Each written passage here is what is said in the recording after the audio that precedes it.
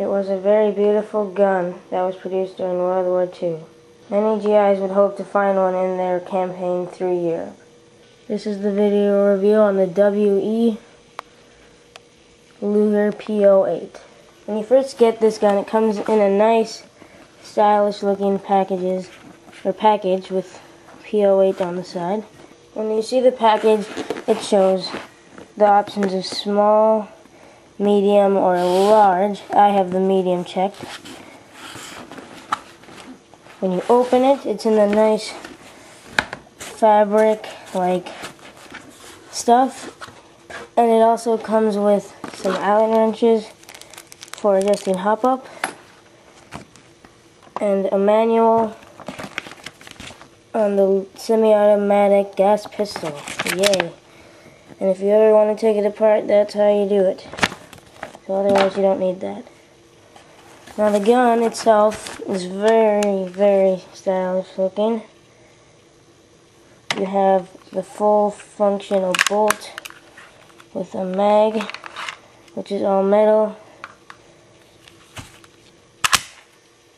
The sights are like as shown, and you can also push this button on the side and go up farther.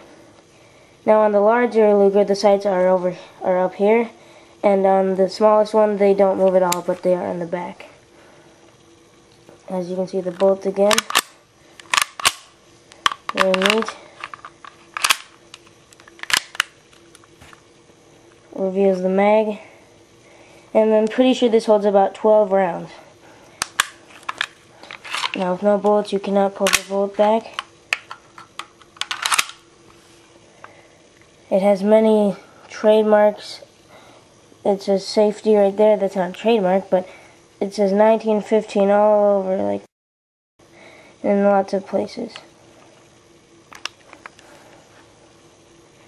Now the reason why I'm showing you this gun is because it's no use to me.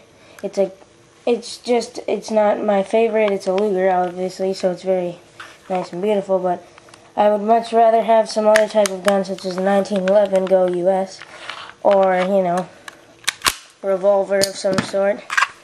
But I will be selling this gun for around 100, I hope.